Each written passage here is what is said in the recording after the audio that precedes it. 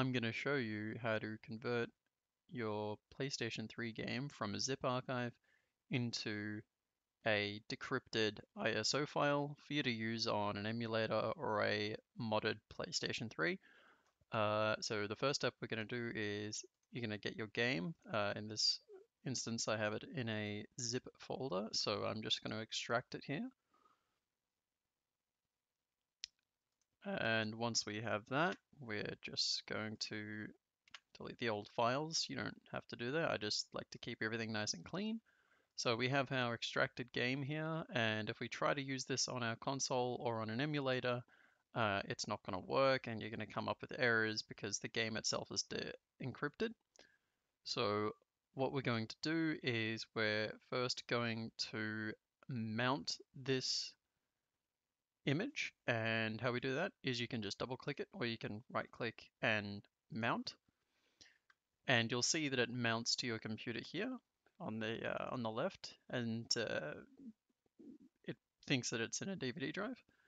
And now what we're going to do is we're going to go to PS3 disk dumper, and we're going to open this up, and it'll look like this. They've made a new visual update, so it'll look very clean like this.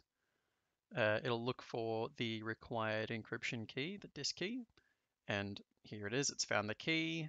It shows you the dump size and the disk key, and now you just want to click start.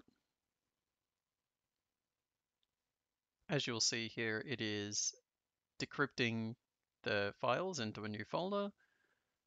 This folder will be placed wherever you have disk dumper installed.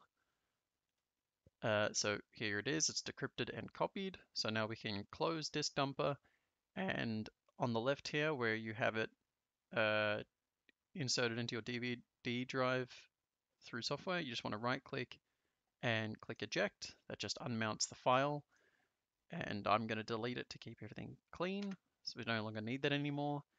And we have the outputted decrypted folder here. You can use this for certain emulators and things. This is just a JB folder, so it will work.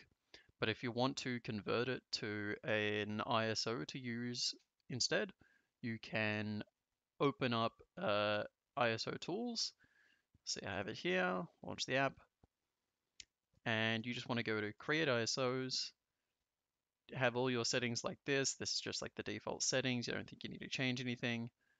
Click on continue. It'll ask you where the game is. So I'm going to navigate to where the game is.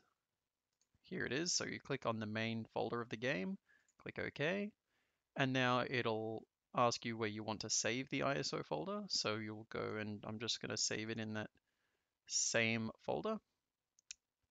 So click OK. It's going to convert. You're going to get this as your log. It'll just say OK and that it completed successfully. We can close that and close ISO tools. Now we're done with it. And if you go back to where you saved that new ISO now, this is now a decrypted ISO that you can use on your console or on an emulator. I hope that helped out a bit, and thank you for watching.